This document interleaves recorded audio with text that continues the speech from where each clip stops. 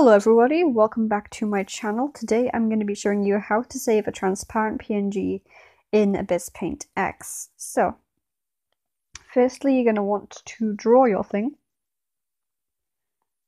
So let's just do a little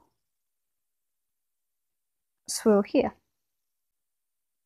Now you might want to use this as a sticker, or maybe you're doing a sketch and you want to transport the sketch to a different drawing. To actually save it as a transparent file, you're firstly going to want to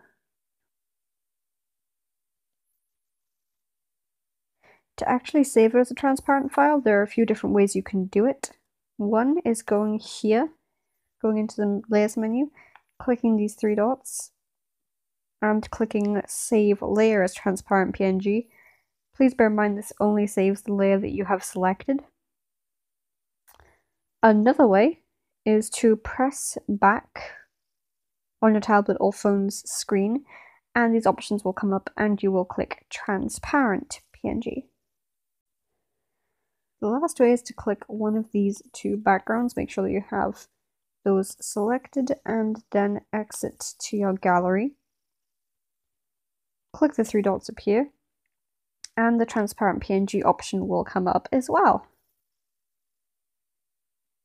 And those are the ways that you can save things as transparent PNGs in Ibis Paint.